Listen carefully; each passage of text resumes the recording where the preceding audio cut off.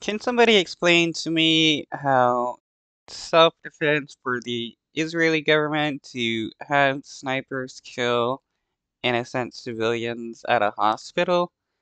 And please explain somebody how it's self-defense to do that. Because in, rational people's eyes, snipers killing civilians is a war crime.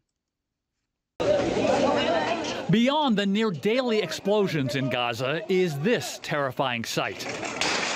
Palestinians say they are dragging bodies by ropes so as to avoid Israeli snipers positioned around Nasser Hospital in Han Yunis. The Gaza Health Ministry says several people have been killed by sniper fire this week as the Israeli military, hunting for Hamas, prevents anyone from leaving the area. Inside Nasser, Wow, so they're using snipers to kill anybody that tries to leave because they want to force everybody to stay inside this area and either like starve or wait until they're shot by a sniper. This is not something that, the good guys supposedly do, especially, in just self-defense. Lay siege to a hospital and kill innocent civilians trying to leave. crucial in southern Gaza, the situation is dire. Wastewater flowing onto the floors is just one of the problems. This hospital is suffering from a shortage of everything, even for the simplest of tasks, including painkillers.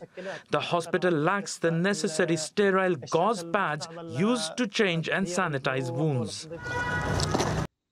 It's wild how the Israeli government is supposed to be the good guys, yet their actions are worse than those of their enemies that they are against.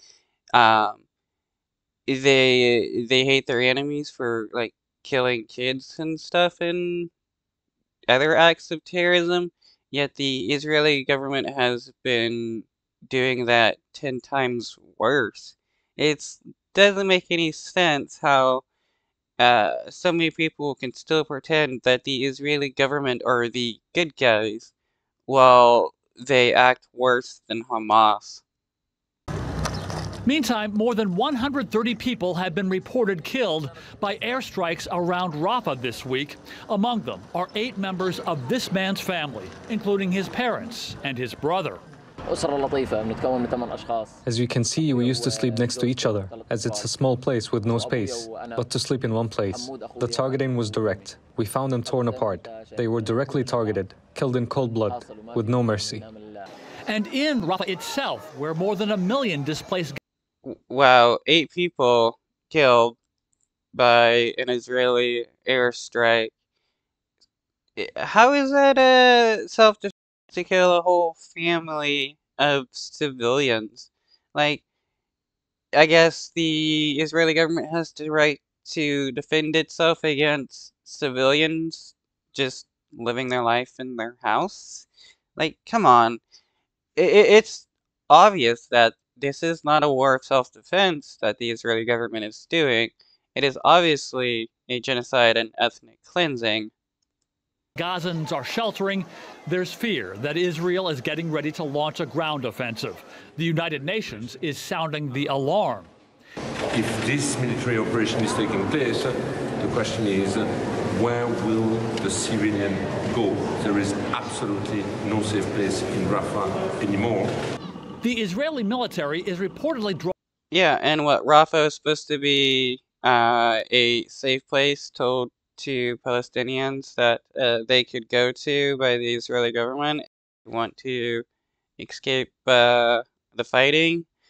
And now what's going on? The Israeli government is planning on attacking it.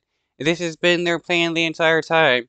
Force all the Palestinians into one location where they can't flee from and then start bombing it. The Israeli government is trying to ethnically cleanse the Palestinians. This is what the Israeli government has been talking about since October 7th, genociding the Palestinian people. Bibi Netanyahu's talked about it. Several of his prime ministers have talked about it. His Secretary of Defense has been speaking about forced relocation. Same with the Minister of Finance. Drawing up a plan both to attack in Rafah and evacuate those civilians. And that plan will be submitted to the government. But will the Israeli government hold off on a ground invasion to allow more time for ceasefire negotiations? Andy Rose.